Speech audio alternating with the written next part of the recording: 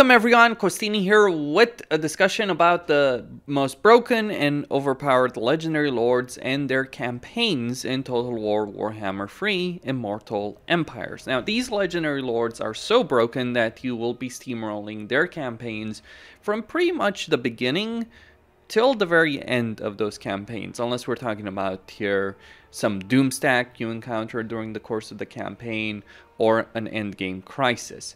These are the kind of campaigns where you could probably set the ultimate endgame crisis pretty early on, and while it would certainly be a significant challenge, you likely could handle that. They are that broken. They are that powerful. I am not, however, going to include the most broken legendary lord in the game currently, which is of course Orion for the Wood Elves, because Creative Assembly has stated they are going to change him.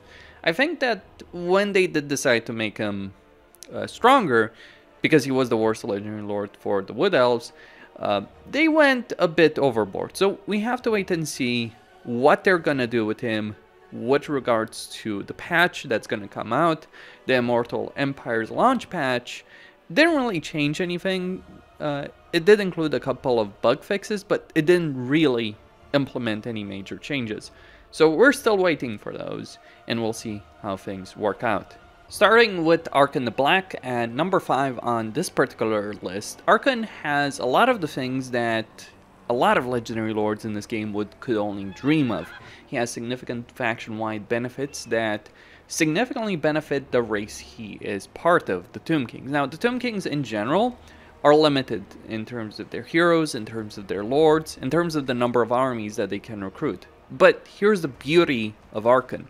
He has, with his faction, he has the ability of recruiting his own unique units. Crypt Ghouls, Direwolves, Falbats, as the Tomb King legendary lord. He gets them from the Vampire Count. He does this through a structure that he can get in any settlement, be it a tier 1 settlement, all the way up to tier 3. So this works in minor settlements as well.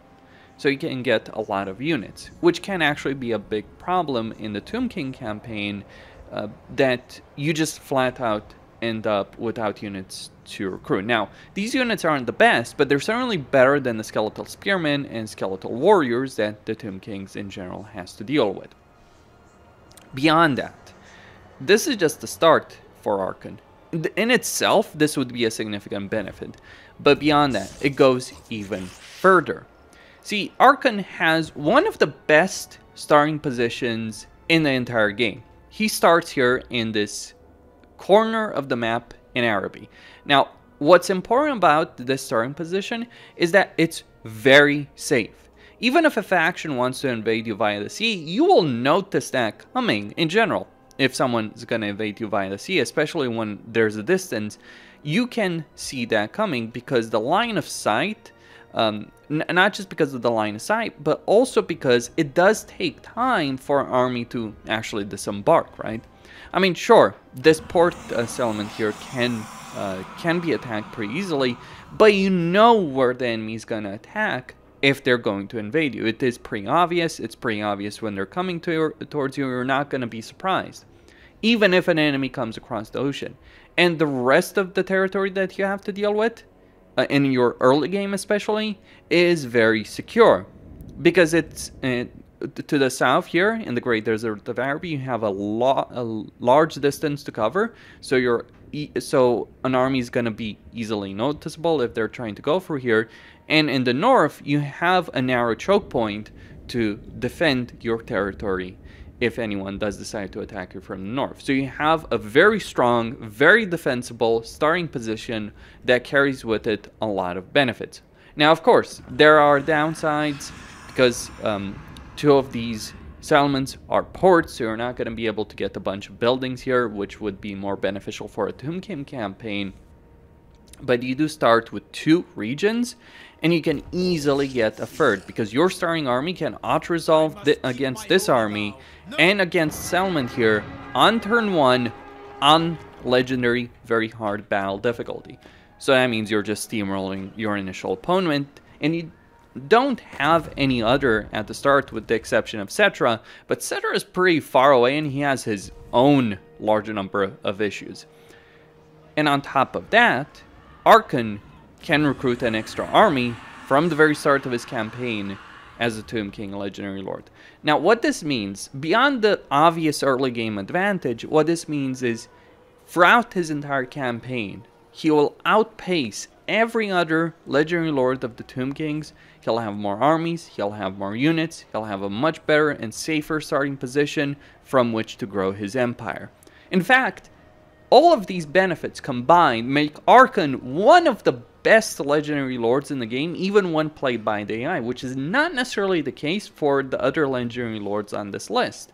I've never seen Arkhan, played by an AI, lose a campaign, or very, very rarely does he ever lose a campaign. And if he loses a campaign, he's losing it to Rapunzel. He's not losing it in the midterm or in the long term. Like, Rapunzel usually does lose to Arkhan on Legendary difficulty, at the very least, if you're playing with very hard battle difficulty, because she does have her own issues in her own campaign. And if Arkhan is able to take the province in the north, the coast of Araby, he is so powerful that I've genuinely seen this guy numerous times fight off Cetra, Volkmar, and Skarbrand. Like, that was the peak example where Skarbrand, Cetra, and Volkmar kind of had this alliance going aimed at Arkhan, and they couldn't defeat him. He couldn't expand out of his starting provinces, but he wasn't losing either. And anyone who can fight Cetra, who was in control of most of Camry at that point, Volkmar in control of multiple provinces, and freaking Skarbrand when controlled by the AI. And we're not talking, I'm not talking here about a weak Skarbrand, I'm talking one that controlled the Badlands. Anyone who can do that is a pretty damn powerful Legendary Lord. Again, it ties into to the starting position, the fact he gets more unit types than anyone else, so he doesn't need as many structures. He's very rarely going to end up in that position where he just doesn't have units to recruit good beyond skeletal warriors and spearmen, and he's just going to have a lot more flexibility on the campaign map than any other lord of the Legendary Lord of the Tomb Kings. Now, I do think this campaign can feel very boring and bland, and actually it's not the only campaign on this list that can feel very boring and bland, because it's too much of a steamroll. But the power is absolutely there. If you want to play a campaign where you're just steamrolling your enemies from the very first turn of your campaign without any kind of genuine opposition, Arkhan is the place to start. Though he's actually not the most ridiculous Legendary Lord on this list. At number 4, we have Oxyotl of the Lizardmen. Now, I generally don't think too much of the Lizardmen as a race. They're okay, but the problem is they generally get taken down by the expensive armies that they generally field if you're playing many of their campaigns. But Oxyotl is really the exception in terms of Lizardmen campaign. It's because he focuses on skirmisher infantry units, the Chameleon Skinks and the Chameleon Stalkers in particular. And what he does is he can buff them significantly when they are part of his own army. So he can give them snipe. What snipe does is it allows them to shoot while they're still in stealth. That has a pretty substantial amount of power. And he does get other benefits as well, like campaign movement range, ammunition, a great deal of power for him. Like, with his Lord effects, he can genuinely win a lot of battles that, in the first place, would not be winnable battles. And secondly, he can win them without losing a single model. Not a unit, a model in a unit. I've personally played an Oxyotl campaign. The level of power this guy has in his own army, let alone the other armies in his faction, is absolutely ridiculous. And that's just the start. Having a powerful army, you know, other lords have a powerful army. Warzag, Grimgor, etc. But Oxyotl then brings quite a few benefits faction-wide, because he gets an upkeep benefit for those units. He also gives them additional benefits faction-wide when they gain levels. But that's just the start. Having powerful armies of certain unit types, some other Legendary Lords do that as well, and do it very well. Now, what sets Oxyotl apart from many other legendary lords isn't the army itself. In fact, you could just get rid of these units. Never use them in a campaign as Oxyotl. You'd be stupid to do so because they're really powerful and work very well. It's kind of like a Skaven playstyle, actually, because that's what Skaven want to do. Though, unlike Skaven, you actually have better armor, so you do have a better auto-resolve outcome. Though, generally speaking, the best results you'll get by fighting battles manually. But here's the thing where Oxyotl goes completely crazy.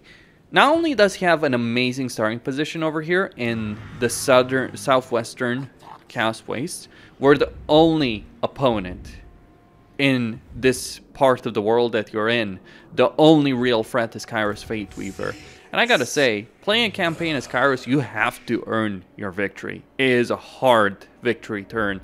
For Oxyotl, Kairos can slow you down, but that's about it. He won't stand up to you. But what gives Oxyotl power beyond the incredibly good starting position, similarly to how Arkhan is powerful because of his start position, it's also the missions, the unique missions that he has in his campaign. So Oxyotl can teleport around the campaign map between hidden sanctums that have a teleportation pad, as well as his capital. But throughout the campaign, he will gain various missions around the world to fight the forces of evil, really, or the forces of disorder, if you want to call them that. And these will give you significant benefits. Like, look at his starting mission. His starting mission, which, by the way, is just his starting enemy, which for vast majority of factions won't give you anything, he gains 5,000 gold. And that's just the start. Missions throughout the campaign will give him significant faction-wide benefits, lots of money, and crucially, they will allow him to teleport around the map. And here's the thing about Oxyotl. Every climate in the game is suitable climate for him. You can conquer the world as Oxyotl, and you can do it faster and cheaper than the vast majority of legendary lords in the game, because it's actually very rare that a legendary lord has every climate being suitable, and generally those that do have some kind of issue. Oxyotl is part of a race that plays like a baseline race, a generic race, but he can conquer the world. Doesn't matter where it is. That is a ridiculous amount of power in of itself, coupled with the fact that he gets these missions that require him to teleport to a corner of the world in order to do them.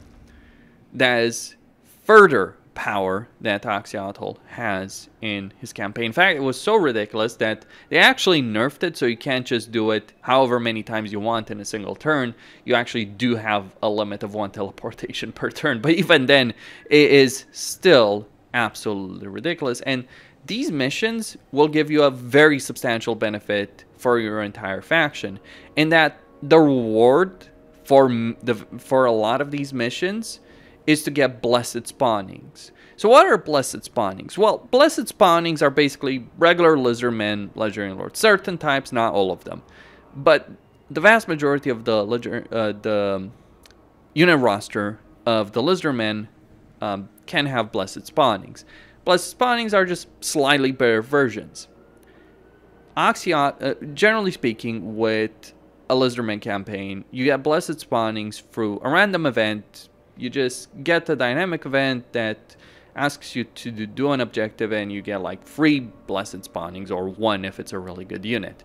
As Oxyotl, you get them a lot more frequently because the missions you're getting are a lot more frequent.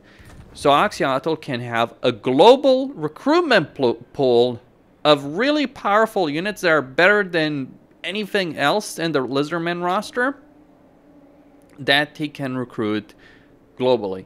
So put yourself in this situation where you save up a lot of units in your blessed spawnings. You get a mission to teleport halfway across the world. Well, suddenly you can recruit 20 units in a single turn, even more, and all those units are going to be really good units, and you can just completely conquer all of your neighbors in the new region of the game that you just teleported to. So say, for instance, you get a mission in Sylvania to just beat up on the vampire counts, right? Well, you do it, and then you just conquer a territory. The mission itself might be to conquer a territory. You conquer a territory, you recruit the second army, you get the blessed spawnings, and no one can stop you. And that's an example against Vlad, who certainly isn't a cakewalk of a legendary lord. But Oxyotl can make a cakewalk. Just the ability to show up with a full stack army around the world is incredible. And by the way, this is something you can actually do. You don't need to depend on the missions, because one of the things you can do in your campaign is you can set up these hidden sanctums throughout the campaign. And what these hidden sanctums will do will give you the ability to teleport. So imagine just showing up randomly at someone's doorstep with a full stack of units. They're not going to be able to stop you even if they try. Is ridiculously powerful. Is ridiculously a ridiculously powerful playstyle that he has. A very powerful army that he has access to.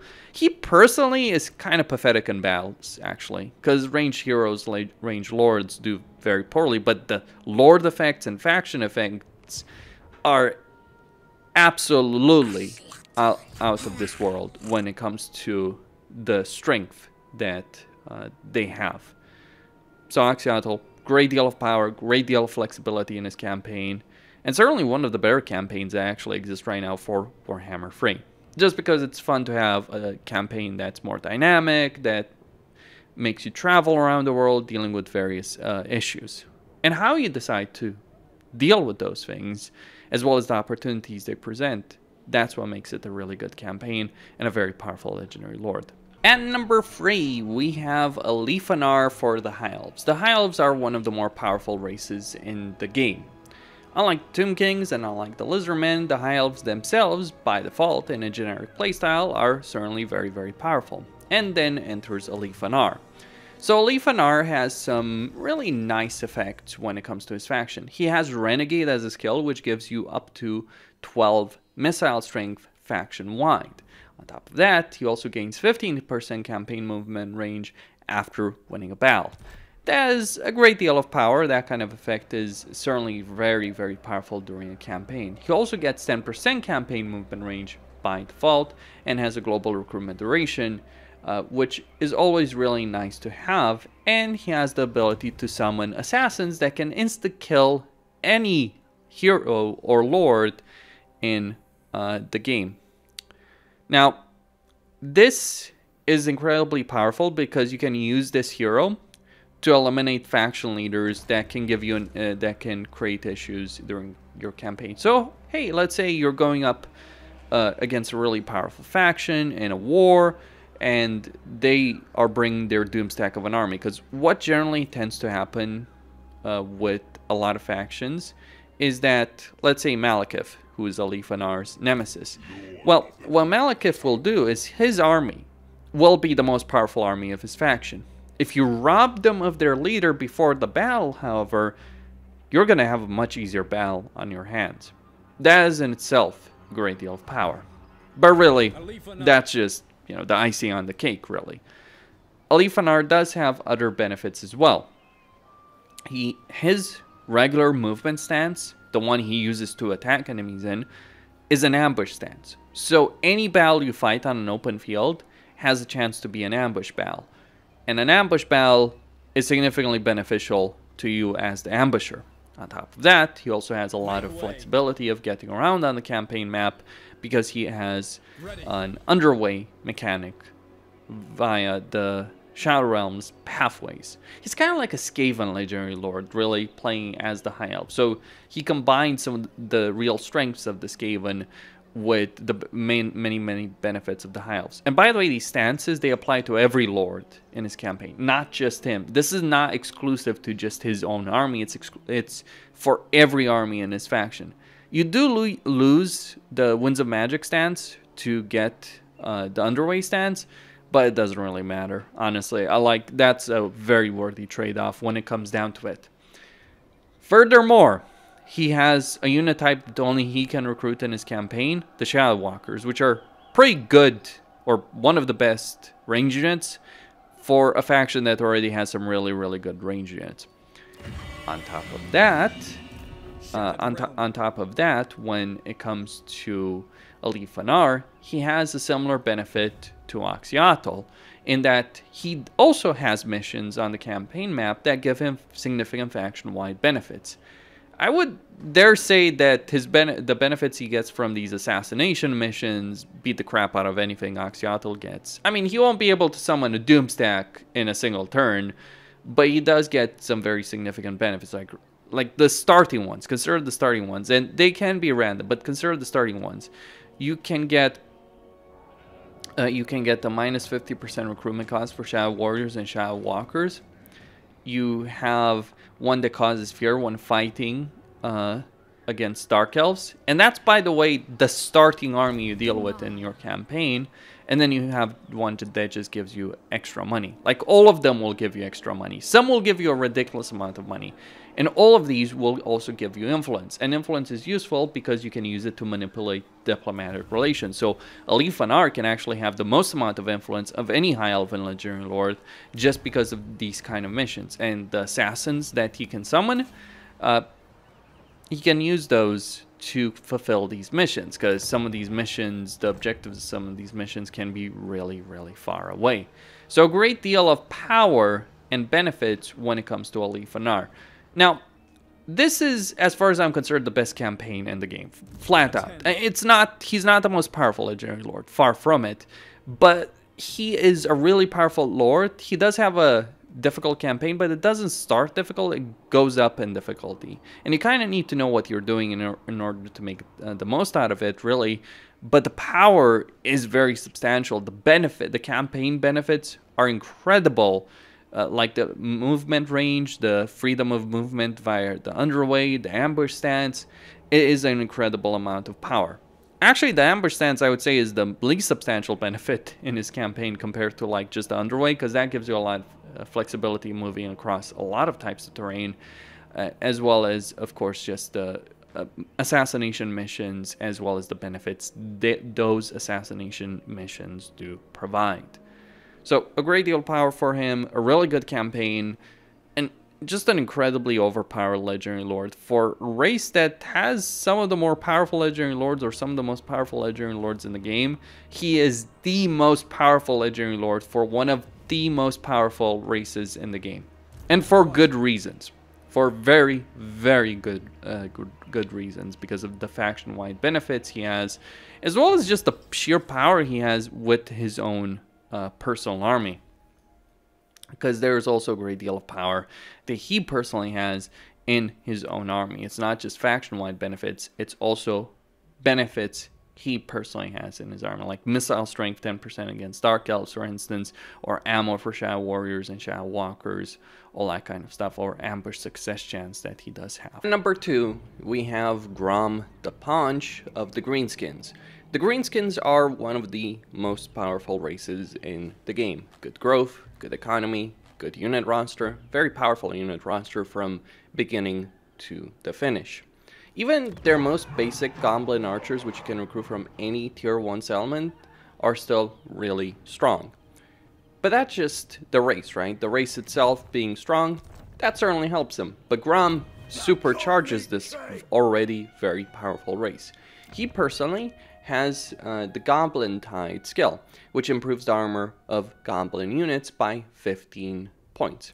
Now, improving the armor by 15 for Goblin units means these nasty Skulkers get double the armor under Grom's leadership. So that is a fairly significant amount of armor that he's giving them through that skill line. Now, that's a generic skill line. Any Goblin Great Shaman can get it.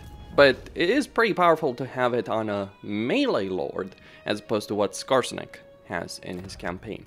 Now, on top of that, he does have some other benefits: casualty replenishment, growth 15 in all provinces. That is actually pretty damn good to improve the Greenskins, increasing post-battle loot and sacking settlements for himself, other benefits as well. So there's a great deal of power that Grom has, but the biggest amount of power comes from his faction-wide benefits.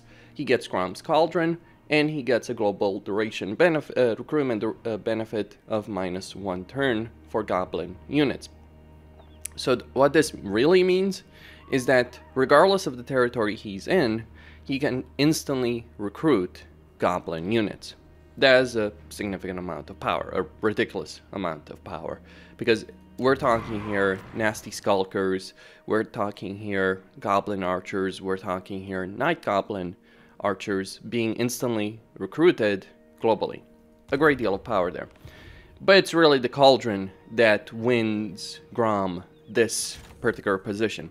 See, the Cauldron gives you faction-wide benefits. You already start with troll meat, which is pretty appropriate for Grom, and you can easily get ocean clams as well as some other benefits. But let's just look at the first two that Grom can get very, very early in his campaign. He can get a random amount of money and 10% casualty replenishment. And he also starts with better casualty replenishment than any other Greenskin Legendary Lord, because he starts with the Giant River Troll Hag. So his casualty replenishment from the very start of his campaign is going to be ridiculously powerful. Now, this is really good for the Greenskins, because the Greenskins, although very powerful, they don't necessarily have the best auto-resolve armies. They're strong, but they're not ridiculously strong like some other races. And because of that, he's going to take some damage. Being able to recuperate from that damage pretty quickly is important. But that's just the start. Eventually, you get other benefits, like a 10% income from sacking and looting settlements, or an income benefit of 10%, as well as a global recruitment duration for all units of -1 turn. That is ridiculous. Or 8 control to all provinces. Or army benefits that give you explosive ammunition. Or growth benefits to your entire faction, on top of the growth benefit that he has as part of his skill line. So what this really translates into is that Grom can grow his empire faster than any other Greenskin Legendary Lord. He can have a bigger economy than any other Greenskin Legendary Lord, and because of that, he can dominate the map more so than any other Greenskin Legendary Lord. Like all the Greenskin Legendary Lords can dominate the map, Grom just does it better and faster. And it's actually ridiculous when you think about it, because he starts in unpleasant climate surrounding him.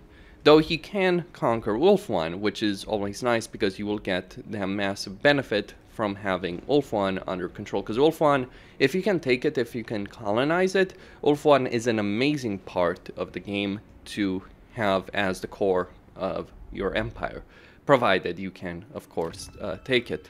So, of course, he has the wasteland and mountains like every Greenskin Legendary Lord. He also has the Savannah. So Grom does have some very significant faction benefits, and when everything is added together, the power of the Greenskins, the power of the Cauldron, his own personal power, you get the campaign where Grom can literally conquer all of his neighbors. Anyone that can just waltz in Athel Lorem early on in a campaign and go to war with these 4 factions and win is an incredibly powerful Legendary Lord. And I've done this as Grom.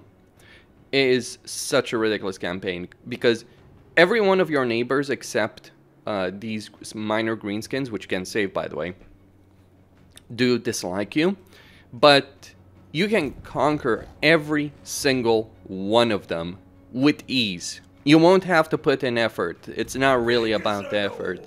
You might have to fight some battles manually, but you can conquer all of them with ease, with significant ease, during the course of your campaign. And none of them will be able to stand in your way. Not Bretonia, not the Empire, not the Wood Elves, really. Though the Wood Elves will put up the biggest fight, especially Durfo over here.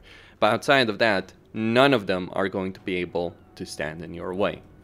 That is a biblical amount of power that Grom has at his disposal in his campaign. Just because he'll have a lot of money, he can literally print money for scrap. If there's only any downside, is that you have to use scrap for cooking, so that means you're going to have less scrap for upgrading units, but it doesn't really matter when we're thinking about Grom the Paunch, because he'll have so many armies that he'll be getting a lot more fights anyway than the other Greenskin Legendary Lords, so it evens itself out anyway, regardless of that. So, incredible power with Grom the Paunch. And finally, at number 1, it is the shared position between Be'lakor and Archaon. Both of them champions of Chaos Undivided, both of them legendary lords for the Warriors of Chaos. The Warriors of Chaos are one of the best races. They, or the Greenskins, are the top race, are vying for the #1 spot on this list. I would say Greenskin campaigns in general tend to be more interesting to play when it comes down to it. And indeed, Warriors of Chaos can be pretty boring because they're so ridiculously powerful. And they're powerful in a way that makes their campaigns boring because you can't lose and you don't really need a massive empire and you'll just have a lot of vassals fighting for you. But anyway, with regards to Be'lakor and Archaon, they're both at this #1 spot. They both share it for very similar reasons, actually. So Warriors of Chaos are really powerful because they can recruit a lot of units for warband recruitment and can upgrade them.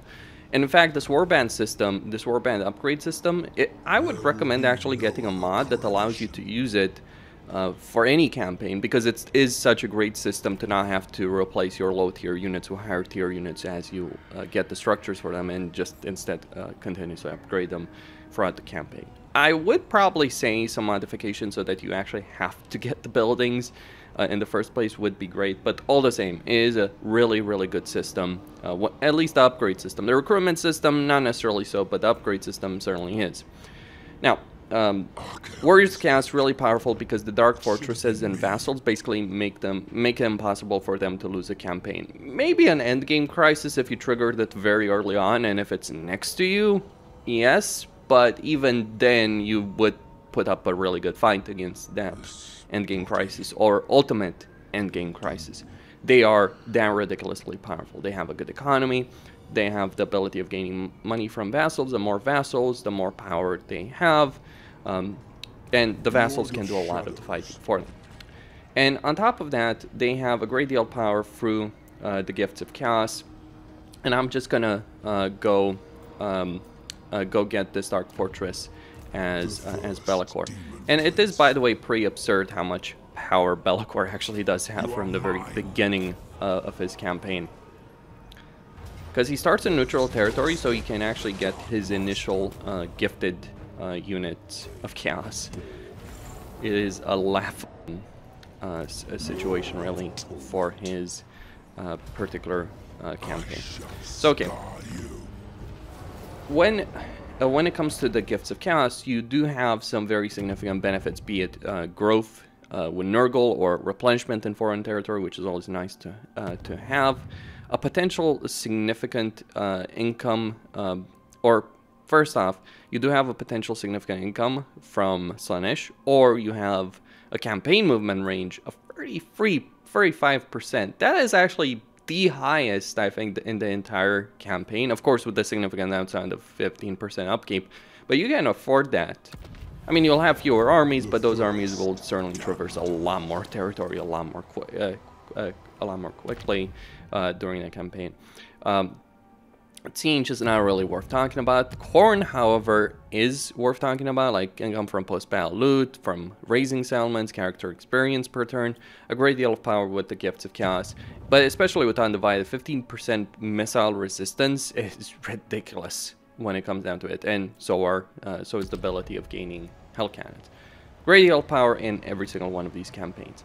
But why are Archaon and Be'lakor so far ahead of everyone else? Well, first off, they do have relatively good starting positions. Like Be'lakor here, he starts on Albion, he has 2 vassals around him, no one's invading this island. Or if they're invading this island, they're bringing in multiple stacks just to overcome your vassals. Just to understand that, it would take probably multiple stacks just to beat the vassals, or a really powerful Doom stack under a Legendary Lord to overcome the vassals. That's for Be'lakor. Archaon starts over here and tucked away in this nice corner in his initial Dark Fortress. So it's more vulnerable, but in a way, but if someone wants to invade Archaon, they're going to have to go over all of this territory to actually reach him. They're going to take attrition along the way if they're marching normally, or they're going to have to go for any camp stands. And even when they reach him, it's not like it's an easy fight in that Dark Fortress. So it's practically impossible to lose a campaign as either Archaon or Be'lakor. When it comes to the benefits, it's really the faction-wide benefits that make these guys so powerful, as opposed to their lord effects. Now, don't get me wrong, their lord effects are nothing to sneeze at either. They're pretty good as well, but it's really the faction-wide benefits. Archaon gets a benefit to diplomacy with chaos factions, a benefit to research, and a benefit to souls. He gets 25 souls for each of the vassal he gains. Be'lakor gets a minus 25% upkeep, starts with all of the gifts of chaos, so all of the chaos gods start unlocked, and human lords can be corrupted into becoming demon princes. So he's actually better. You can play the demon prince better as Be'lakor than the actual demon prince faction. That faction is so pathetic in comparison. So Be'lakor, the true demon prince of chaos, and in fact both he and Archaon in Age of Sigmar right now are two of the most important, or certainly the most powerful chaos factions currently in the lore, and they're actually competing against one another. Now, for Be'lakor, the benefit is that he can get full armies of demons because he's not limited by the gifts of chaos, and this applies to every single one of his armies. And he can also get exalted versions of these units. He can actually upgrade like bloodletters to exalted bloodletters, demonids to exalted demonids. I would not bother, by the way, with exalted demonids or anything like that. I would say bloodletters, maybe plague bearers, but bloodletters are just a better choice in pretty much every single way. But a great deal of power of that. You want to run around with doom stacks of just made up of bloodthirsters? You can. In fact, you'll probably be able to access those bloodthirsters faster than anyone else, with the exception of Valkia, of course. But even then, you're just better than Valkia when it comes to faction effects. The most substantial benefit, really, though, for both Archaon and Be'lakor is not the research, diplomacy, or souls that Archaon gets, or the upkeep benefit and the gifts of chaos, starting gifts of chaos that Be'lakor has. No, those are not the most substantial benefits. Far from it. Not their starting positions, not their faction effects. It's really one specific thing that really benefits their campaigns. They can force confederation with all of the other legendary lords of chaos. Now, every other legendary lord of chaos is a powerhouse in of itself. So imagine a campaign as Be'lakor or Archaon where you get all of them, all the others in your campaign. Then you start to understand the biblical level of power that these two guys have. Both of them have it. They're the only two that can do it out of all the Warriors of Chaos legendary lords. Sigvald can't do it, Kolek can't do it. It's a specific thing that only they have. And that is ridiculously powerful. Between the two of them, which would I say is better? Well, Be'lakor is much better from a starting perspective, in the sense that he's going to have a lot of enemies to fight, he's going to gain a lot of souls early on in his campaign. I mean, Archaon does have quite a few factions to fight, but they're mainly minor factions. Be'lakor can dive right into the fray against Ulfwan, against Alith Anar if you so desire, against Bretonnia. He does have quite a lot of flexibility in the campaign. And he can vassalize a lot of these factions as well. Like, Archaon can get a lot of weak vassals, Be'lakor can get a lot of powerful vassals from early on in his campaign. I mean, you can get Wulfric as a vassal pretty damn early in your campaign if you're playing as Be'lakor. Ridiculous amount of power in of itself there.